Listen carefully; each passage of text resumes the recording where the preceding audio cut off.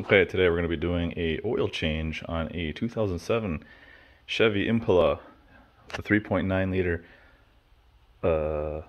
V6 police package. So first thing we're going to do is, jack up the car. However, I'm going to use those, drawing a blank on it, give me a second, car ramps. There. Just like that. It's on ramps. I even found a random piece of firewood just for extra caution, I guess. So let's get to it. Now to climb underneath it. Oh look, there just so conveniently happens to be a oil pan for me to catch the oil, a ratchet with a 13mm socket on it, and a light. So I'll try and do this a little better so you can see. There's the oil filter, and the bolt to take it out, or drain the oil. She's having a stroke. There, I broke it loose. I didn't want you guys to see me struggle at that. Alright, now let's finger, or I can loosen my finger here. Let's see how much oil I catch on my hand. Okay, any day now. Oh.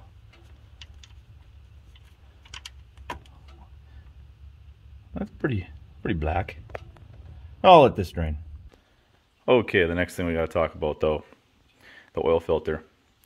So, put this on the bench so I can do what I'm about to do. There's a huge argument about putting oil inside the filter and filling it up.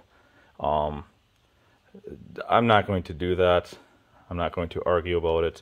So I do, however, use the motor oil to, lube up the gasket or seal around it. So that's what I do. So now we're back under the car. I mean, I could let it sit here and drip, but I'm not going to. I'm just going to put that back in there and make sure, for the love of God, you do it by finger. It should go in nice and easy until you get to the end. And then torque it down. Just don't strip it. So, alright. The next fun thing to do is take off the oil filter.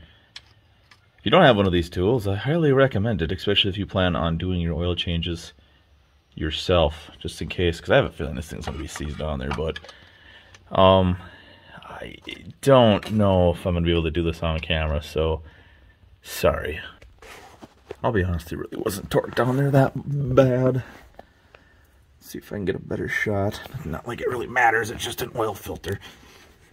There. For sure gonna get dripping on though. Oh yeah, oh yeah. Oh boy. And, whoops. Oh, bad shot again. You get the picture.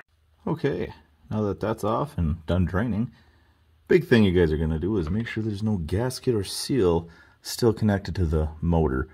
Because if there is, and you put this on, you're going to have a bad day. So, again, I can't do it on camera, but just thread this in by hand and do not cross thread it for God's sakes. So, I'm going to do it now.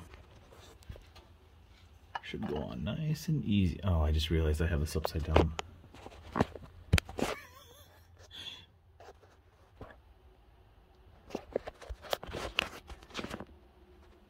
Lord.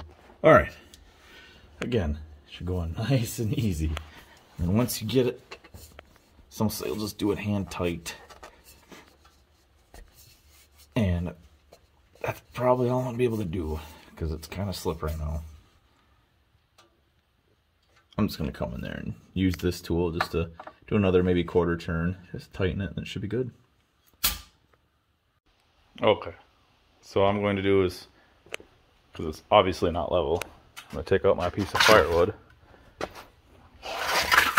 That should be, just in case, plenty far enough away. I want to get it off these ramps, but I have no motor oil in this, so I'm not starting it up. So I'm going to come in here. Need the keys. there.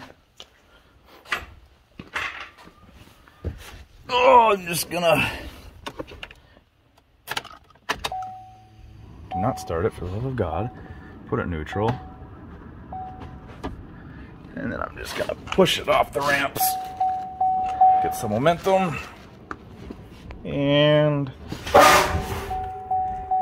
Whew! That was loud. Unnecessarily loud. Perfect. Pop the hood.